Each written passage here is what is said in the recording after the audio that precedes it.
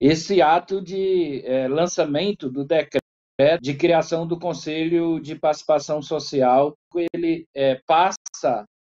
para a sociedade de que será um governo que contará com a participação popular, ou seja, que as políticas públicas, que os programas,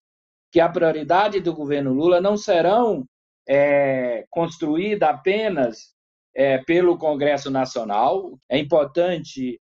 que essas políticas públicas sejam dialogadas com segmentos empresariais, com segmentos organizados da sociedade civil, de um modo geral, mas é, sobretudo, importante você ter a participação dos movimentos populares e do povo. Há um consenso de que a gente precisa retomar as conferências, os conselhos,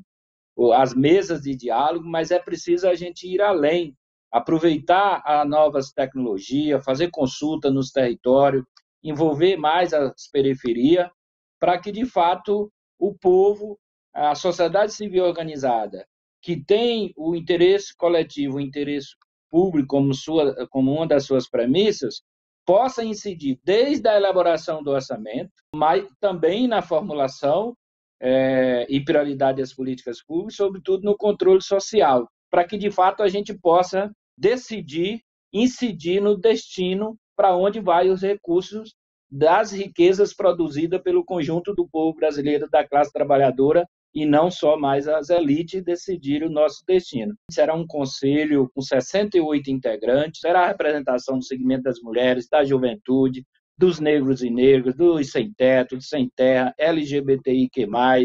né, das ONGs, do pessoal do campo, dos povos originários, e esse conselho tem a atribuição de avaliar